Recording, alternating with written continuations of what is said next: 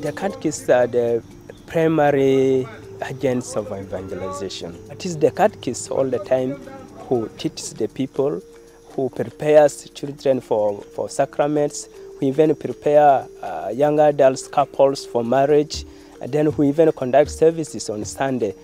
That is why they need to acquire the basic Catholic faith doctrine.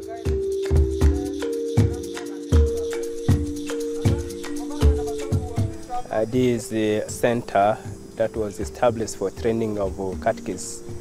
Up to the year 27, it stopped due to lack of funds. Currently, the building is not frequently used. Some parts have been destroyed by the red ants, and the ceiling has been eaten up by the ants.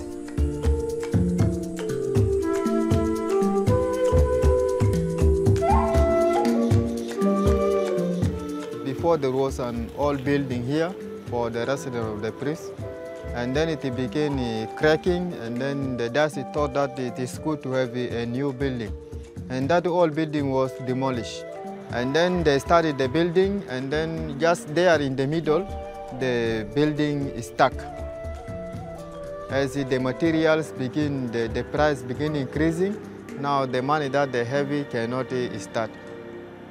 The diocese by itself cannot afford. Our Christian here to get the source of money, then in order to help the church, it is a bit hard for the community.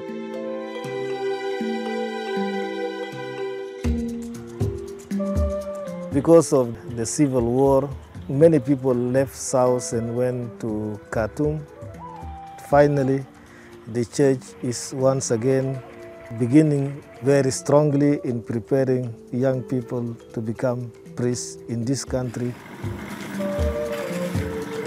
For the people in South Sudan, the presence of the seminary, and especially this new project of the construction of theology section, is a great encouragement and consolation for them.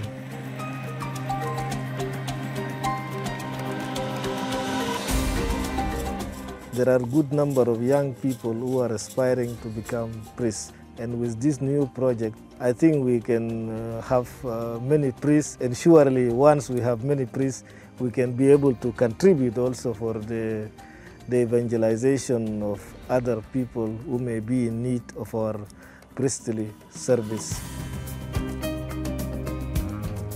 We're looking for a way forward how to renovate this building so that we can have a good access for life, and then can help us also to go for pastoral work.